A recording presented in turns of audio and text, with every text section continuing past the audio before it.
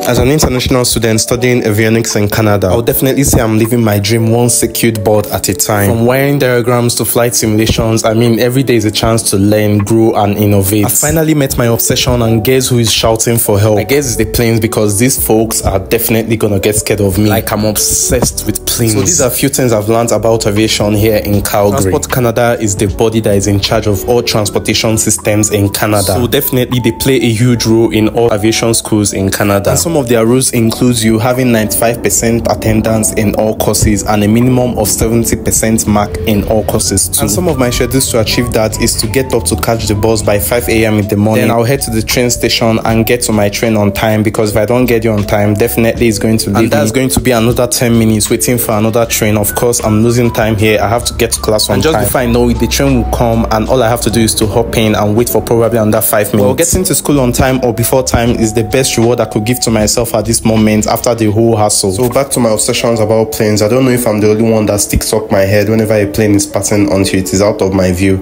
If you do too, let me know in the comment section. Studying this program in Canada has to be one of the best decisions I've ever made this year, with its positive and beautiful environment. And just considering the fact that my program location is closer to the Calgary International Airport, I'm definitely in. Like, tell me why I should ever miss a class on aerodynamics with a wind tunnel present. Oh no way. So guys, I think I've said everything. And yeah, one more thing. So I got some information from you guys to share my journey as an international student that is studying avionics engineering. And yeah, definitely I'm going to start up that journey a day in my life, things I do in class, projects. I'm going to share a lot with you guys, so if you're going to stay with me in this journey, let me know in the comment section. Don't forget to follow, put this video in your favorite, and definitely you're going to enjoy this journey.